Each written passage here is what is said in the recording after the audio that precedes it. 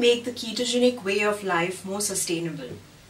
As we already know, the diet plan revolves around incidental carbohydrates to be kept as low as possible, and this can become a challenge for many of us in the long term.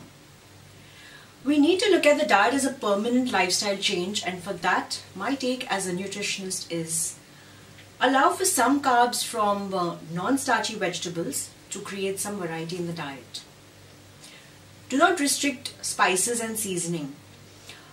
As you already know, almond and coconut flour anyways have more carbs than any spice. Pay more attention to the use of sweeteners instead, the type, amount and frequency of usage. Use sauces and dressings sparingly, obviously keeping the added sugar variety out. I recommend using a carb tracker app in the initial phases of the diet. Once you are fat adapted, that is after 6 to 8 weeks for most people on the strictest version of the diet, it can be relaxed slightly, say up to less than 40 grams of carbs per day. Personally, I take coconut water daily.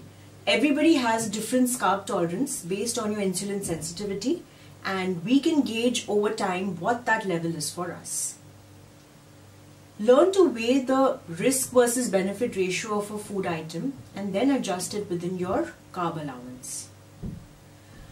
When it comes to intermittent fasting, I feel maintaining a fasting period within a 24-hour period is more sustainable rather than the longer fasts. We need to focus on inch loss, maintaining the leanness, improving exercise performance, normalizing our blood parameters as our general health and fitness goals. It's just not about losing some amount of weight. Planning your macros is crucial for maintaining all of this.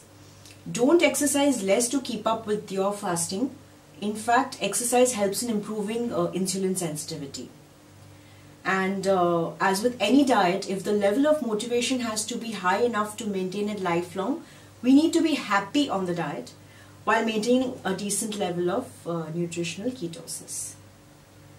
I have used this diet successfully to manage many clinical and sports cases too, and I've been on it personally since the last 5 years or more.